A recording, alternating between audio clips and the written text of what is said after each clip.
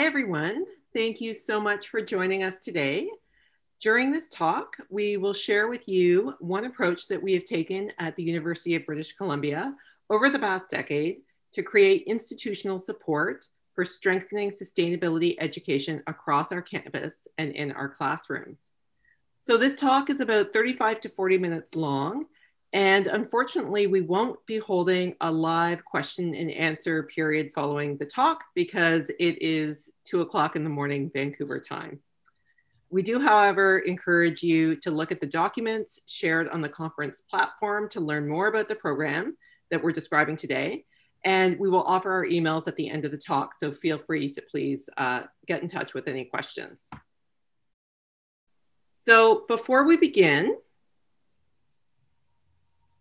we'd like to briefly introduce ourselves. So my name is Jean Marcus, and I am the Director of Teaching, Learning, and Student Engagement with the UBC Sustainability Initiative. I have worked in this role for over 10 years, and I've managed our flagship faculty engagement program, the Sustainability Fellowship Program, since it started in 2010. And I'm really delighted to be joined today by one of our former faculty fellows, Susan Nesbit, and I'll hand it over to Susan now. Thanks, Jean. So it's great to be here. I'm a professor of teaching in the Department of Civil Engineering here at UBC, and I'm also the co-director of the Masters of Engineering Leadership in Urban Systems. My own research interest is in sustainability education for engineers, and it was really my immense pleasure to be part of the inaugural Sustainability Fellows cohort. Oh, wait a minute. I think I'm putting the cart before the horse. Well, let's start at the beginning, shall we, Jean? Sure. Thanks so much, Susan. So let's just get ourselves situated first. So the University of British Columbia is a large research-intensive university whose Vancouver campus in Western Canada is home to over 58,000 students, over 14,000 faculty and staff, and we offer over 4,600 courses a year at this campus. So we'd also like to acknowledge that we are joining you today from Vancouver, Canada, which is situated on the traditional territory of the Musqueam, Squamish, and Tsleil-Waututh peoples. So we are extremely grateful to be able to work, learn, and play on these ancestral and unceded lands. And we know that many of you are joining us today from near and far, and we would also like to acknowledge the traditional owners and caretakers of those lands.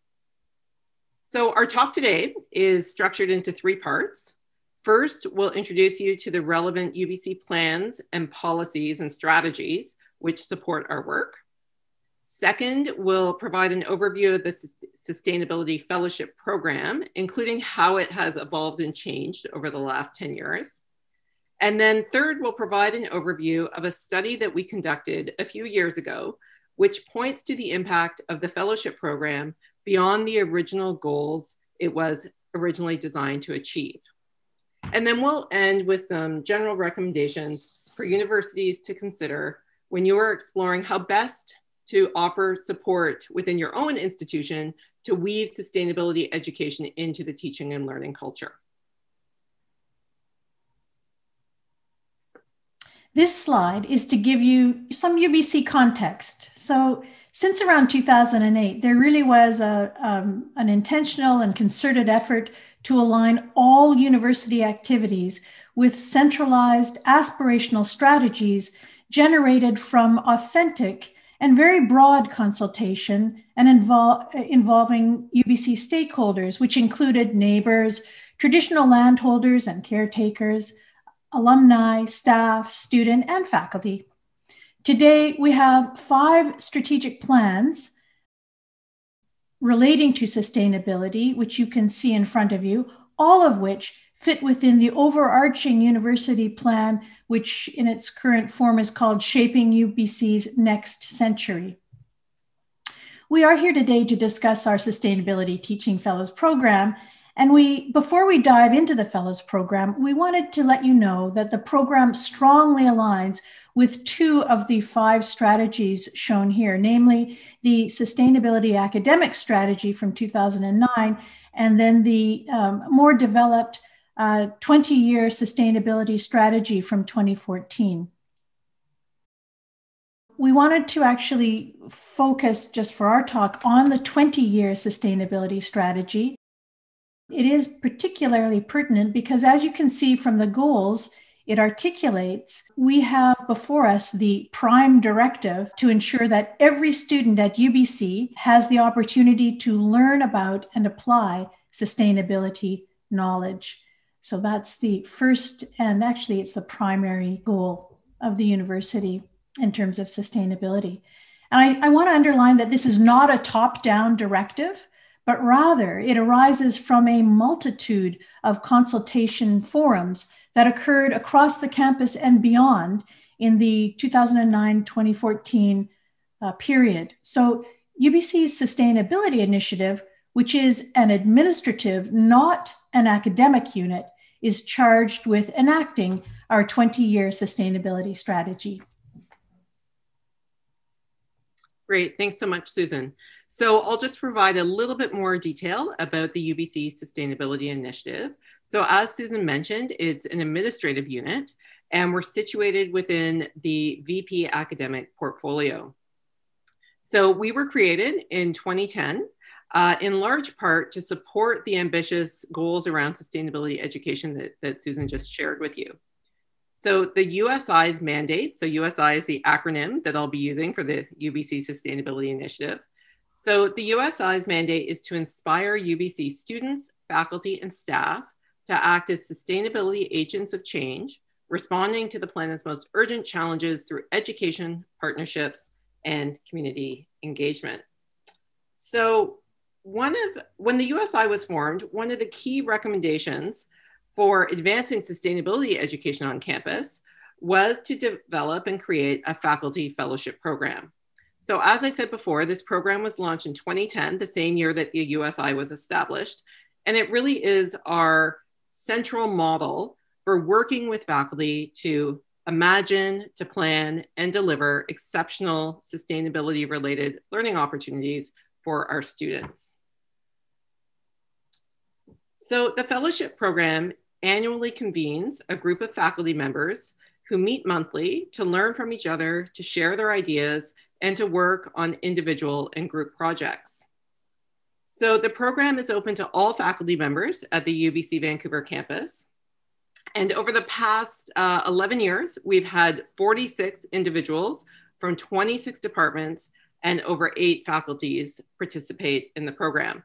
And many of our faculty fellows have chosen to come back and participate over multiple years. So this photo here that you see on your screen is of our 2018-2019 cohort. That year, we actually had 12 faculty members in the fellows program. A few are missing from this photo.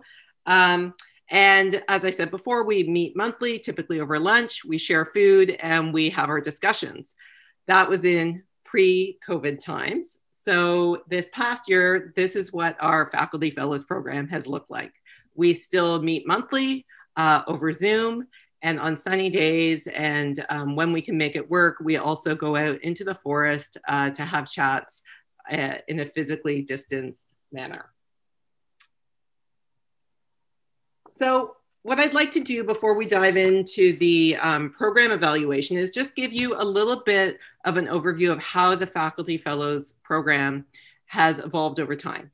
So during the first 4 years, from 2010 to 2014, we hosted an annual cohort of 5 faculty members. It was a competitive process. They applied to work with us, and their job was to work with us to answer this question, like, how can USI best support the institution to achieve its ambitious goals around sustainability education? Then Susan will describe after this slide, she'll go into a bit more detail about what the outcomes were of that first phase. So after that first phase, we felt like a strong enough foundation had been laid for the institution that we could use our financial resources towards empowering faculty members to build out sustainability learning pathways within their home units, departments, and faculties. So from 2014 to 2018, we developed the Pathway Grant Program, which these were curriculum grants that were awarded to faculty who wanted to build programs. And then those faculty members also had to commit to being a member of the faculty fellowship program, again, to come together with their peers, meeting monthly to share ideas. So after this period of running the Pathway Grant Program for a number of years, we decided to conduct a program evaluation of the fellowship program because we wanted to explore some unexpected learning from these first two stages of the program. So it appeared that through participation as fellows, faculty members were developing new relationships and strengthened their roles as champions for sustainability education in their home units. And so to really better understand what the Fellows Program was achieving beyond its intended goals, we conducted a study based on social network theory. And Susan will be providing an overview of this work in a couple minutes. So then our third phase of the Fellows Program is the one that we're currently in, is again based on a curriculum grant model, but we are now supporting curriculum grants that are awarded to pairs of faculty members to develop new courses and programs that bridge disciplines. And again, if you are awarded, a faculty member that is awarded a grant, then you also commit to being a fellow. So now we're just going to go into a bit more depth about each phase of the fellowship program. And Susan, over to you. Thanks, Jean. I was, of course, part of the first inaugural think tank of 5 fellows. I was actually part of the Pathways Fellows as well. So I was one of those returning folks. I can report that in this initial think tank experience, it was really intellectually engaging and a most enjoyable and productive experience. And I mean, I was a strong supporter, but I think all the 5 original folks in that cohort that I met would say the same thing. I think that's because for the first time in my career, I found myself in serious conversations about sustainability with colleagues who were not from my home discipline, from engineering. We found that we needed to negotiate meaning.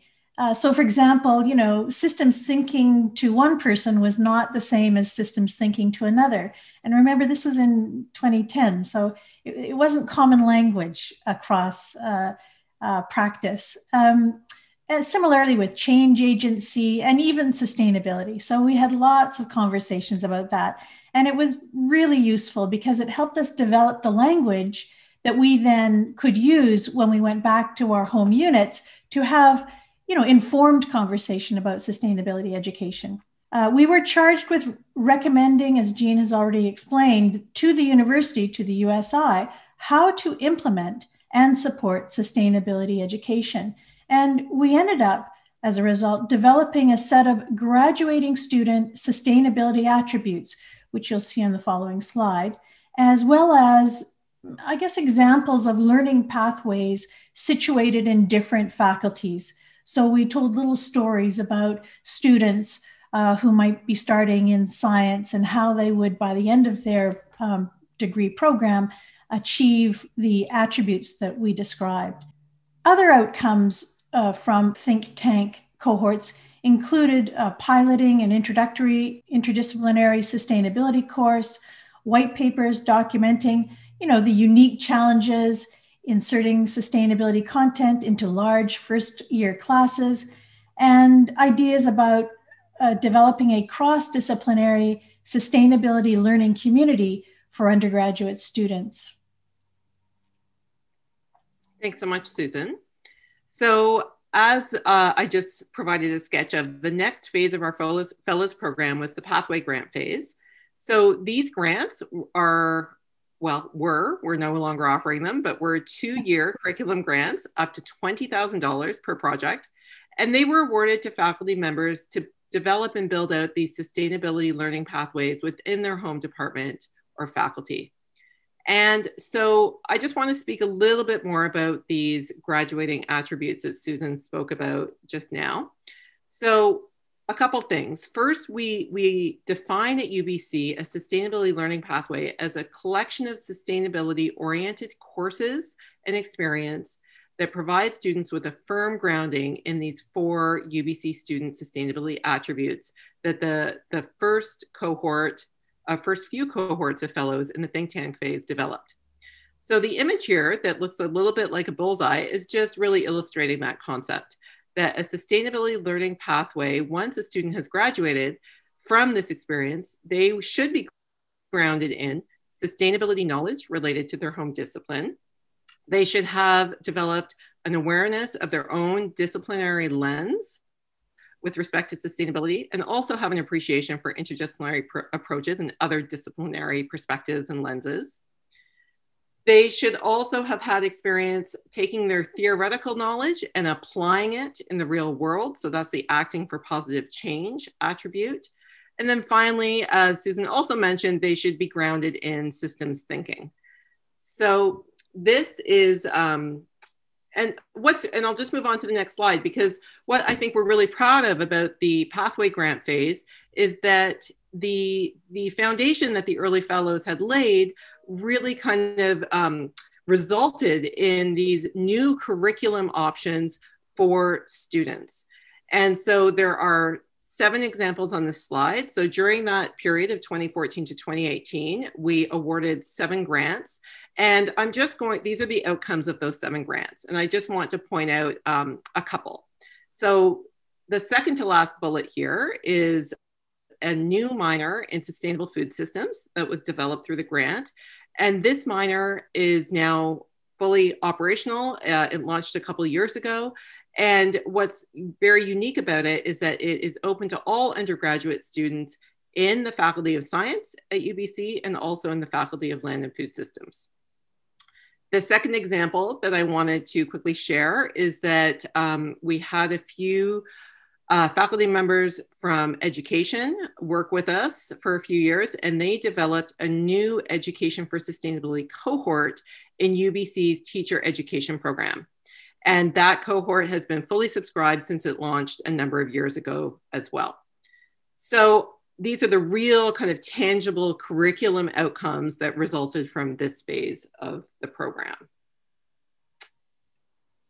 Yeah, maybe if I could just, when I'm looking at that slide there, Jean, I think it's also worth mentioning, just to emphasizing, those are 7 pathways that are now being used in 5 different faculties across campus. So there really was a breadth of application there. So it was an amazing achievement on the part of Jean and the USI. After the Pathways program, as Jean has already mentioned, I guess it's fair to say there was a bit of a pause as we kind of looked at what had been achieved and what the next step, if any, there would be for the Fellows program. So,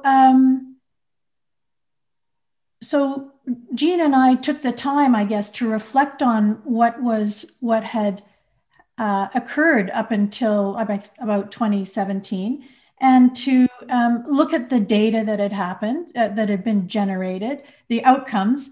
So we saw the white papers, the journal papers, the curricula that had been developed. And when we looked at the exit interviews that Jean did every year, it seemed clear, and just thinking about our own personal experiences, it seemed clear that the fellows had achieved all these sort of tangible outcomes, but there was sort of anecdotes suggesting some sort of intellectual development and sort of other kind of benefits that had accrued to the faculty members as a result of being teaching fellows. They reported that they greatly valued the program, that it enabled discussions with colleagues from outside their disciplines, and that was extremely useful to them, that it broadened their perspective on both sustainability and as well as on teaching and learning, and that it also supported the formation of relationships which positively impacted their sustainability education practice and their careers more broadly. They were able to call on people to bring in guest lectures into their courses. They were able to go to folks that maybe were at a different stage in their career. Junior folks could go to senior folks who were outside of their faculty and ask for advice on various things. So Jean and I wondered if we might explore and even assess this more indirect influence that the USI had had. Next slide, please. we turned to a body of research available in the Scholarship of Teaching and Learning literature that employs social network theory to explain how scholarly teaching is propagated or can be propagated through academic units in a university. And I guess there's a shout out to the authors of this work, including Roxa and Martinson and Williamson and others. We provide references to those on the slide. Here we won't go into this interesting body of literature in any detail, except to give you a bit of a snapshot of what we learned. And we're doing that by showing this one image that comes from Williamson's et al. 2013 work. The gist of the work as a whole is that trust relationships between different people within academia creates an environment where ideas related to teaching and learning can flourish. And so if one can support and promote and sort of foster that environment, then good things happen in terms of teaching and learning. In the diagram you see before you, the Williamson and colleagues have kind of described the academia in terms of three different power levels. The micro power level, which involves conversations and groups of people within departments, for example. The meso layer, which are really these sort of intermediate managers like department heads, and then the macro layer, which is the upper level of university administration. And the diagram is meant to say that information flows not only between microgroups within departments, but also between microgroups within departments and other on-the-ground units, and also between those groups and mesolayer players. And all of these relationships reinforce one another, including relationships at the macro level. So Jean and I wondered if a similar model could help explain the indirect benefits of the Teaching Fellows program that you've heard about and that we heard about in the exit interviews. And I mean by that, perhaps the Fellows program enabled networks to be formed, social networks to be formed between microclusters, small groups of people, and across mesolayer people, like involving department heads. For example, perhaps being in the Fellows program enabled individual fellows to create relationships between people within different university departments. These relationships might then help to establish mesolayer relationships, perhaps between two or more department heads. So I'm hoping that sort of starts to sound familiar to you. In 2018, we conducted interviews with 9 of the 18 fellows who were active or had completed the program. A small set of examples of the compiled information we collected is shown on the right-hand side of this slide. So basically, we heard that most of the fellows found that their experiences had influenced their sustainability teaching and learning practice, phew, and also that their experience in the program had influenced their social networks as it relates to their teaching and learning practice. It was clear from the interviews that all fellows benefited from their USI experiences in sort of spin-off ways. Next slide, please.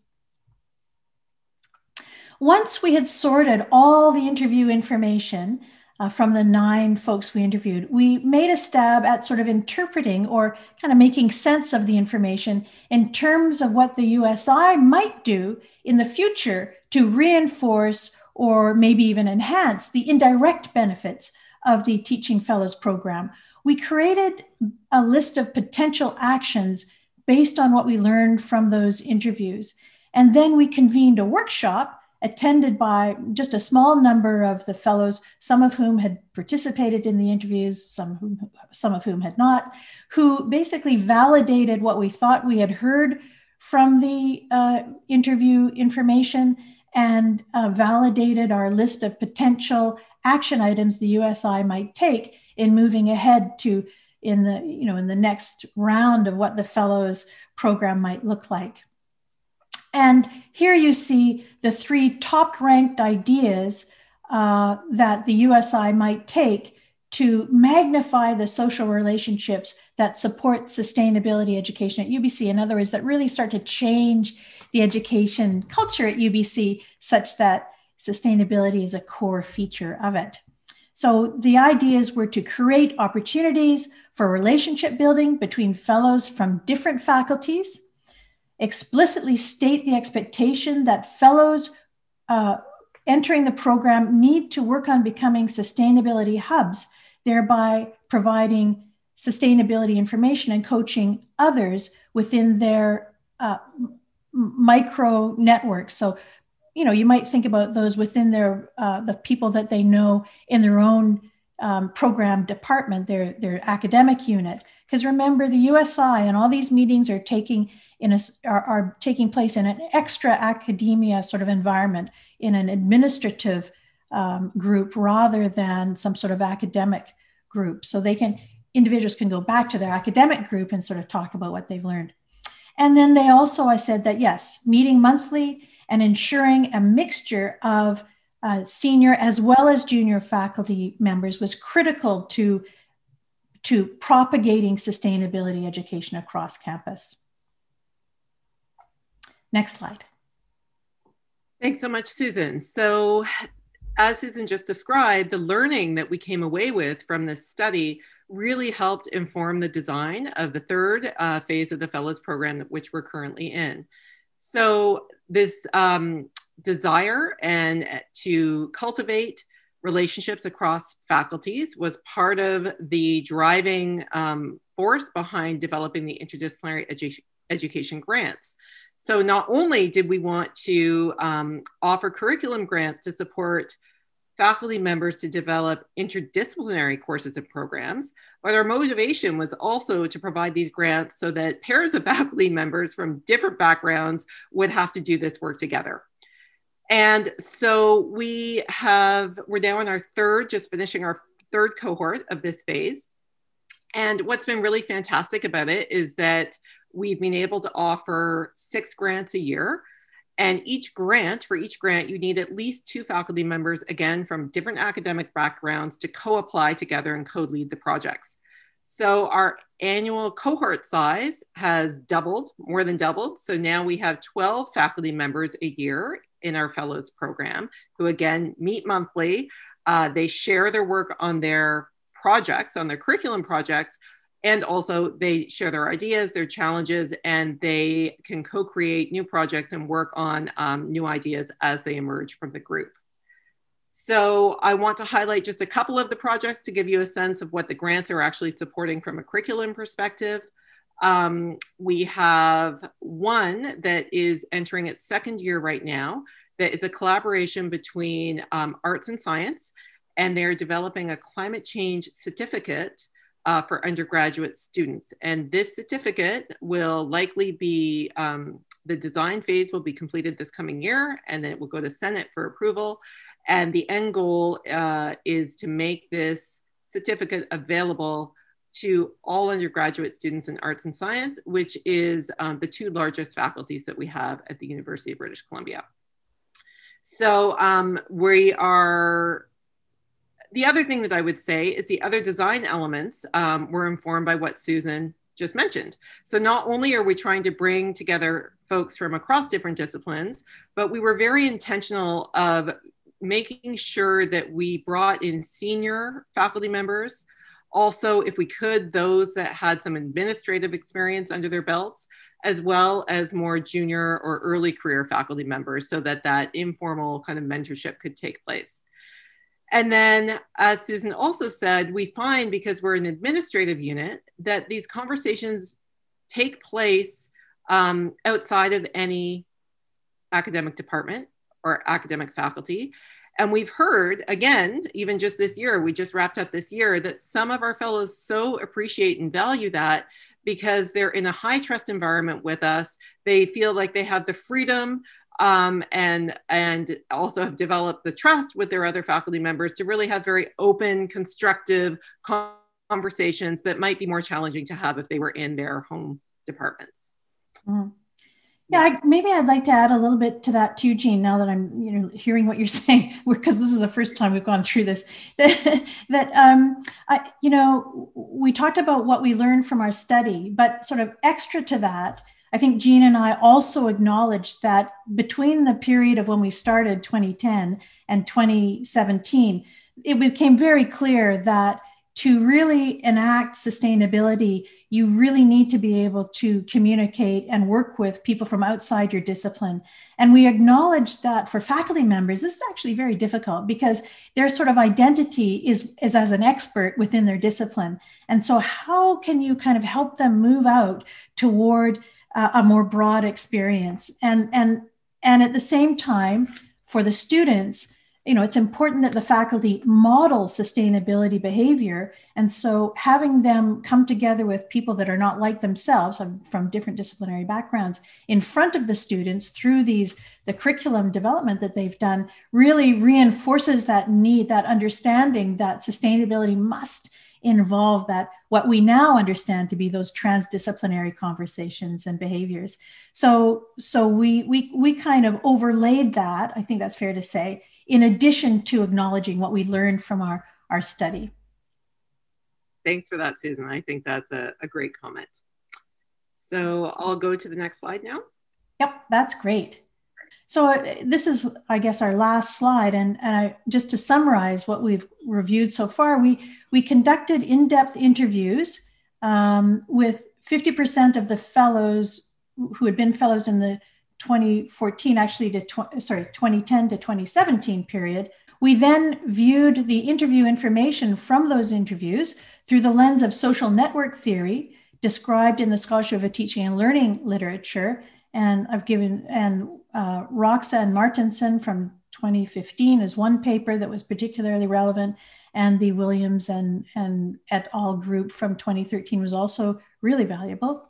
As a result, we believe that intangible benefits of the Sustainability Fellows programs are the relationships that form between faculty members who come from different disciplines, different academic units, and at different power levels within the institutions. These relationships can bear conversations that change teaching practice such that sustainability becomes embedded in the education culture of the institution. I've started to think, never underestimate the value of one conversation.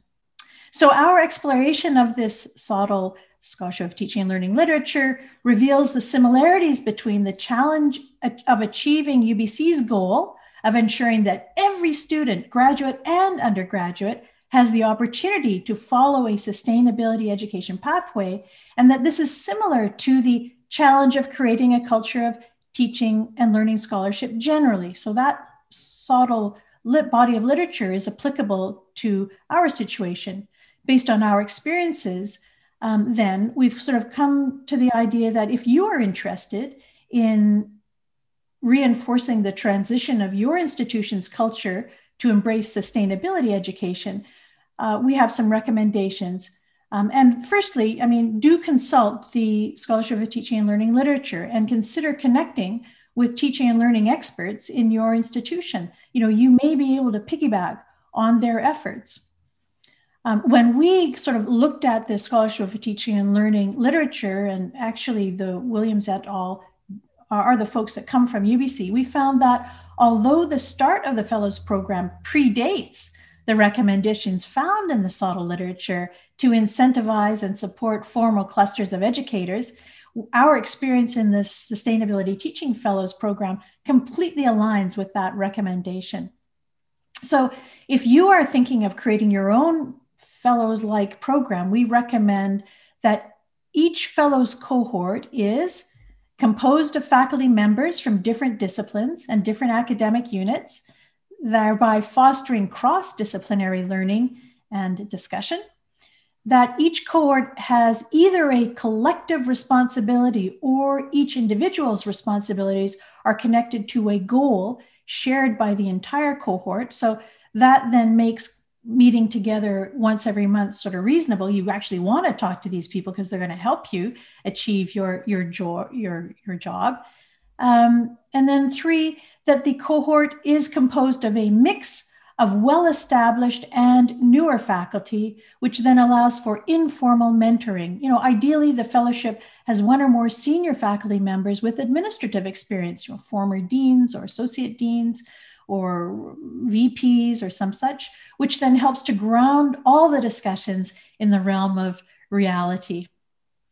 And I think we also recommend that there be a strong organizational support from an administrative unit like the USI, whose leaders, like Jean, foster collaboration and trust. So this is as opposed to being within an academic unit which tends to foster quite healthy competition, but competition nonetheless. We also recommend that there is financial support to enable fellows to fully participate and devote their time to the projects at hand, and equally to feel valued by the university. We also recommend that a signal of the value of the fellowship program would be aligning that participation with the tenure and promotion process. So the participants know that putting their fellowship activities on their CV is going to help them help them go forward in their career. And then finally, we would recommend considering the support within the cohort of developing skills and competencies that enable fellows to become hubs or strengthen their roles as hubs within their academic unit, their home academic unit. And we say that because some of the folks that were coming into the fellows program were junior faculty. They didn't feel they had much status in their academic unit. So if the fellows program can kind of coach them in terms of their developing their leadership capabilities, then that enables them to be stronger sustainability education hubs in their programs. So Jean, I think that's about it. I think that's it. So thank you so much, everyone, for joining us. We really appreciate you taking the time to hear about the fellowship program at UBC. We hope that you've taken some good learning away from this presentation. And again, we apologize that there will not be a live Q&A, but we do offer our emails on this screen. So please get in touch with any questions that you have, any follow-up conversations. We would love to hear from you. And again, we really appreciate you joining us today. Thanks so much. Thank you. Bye.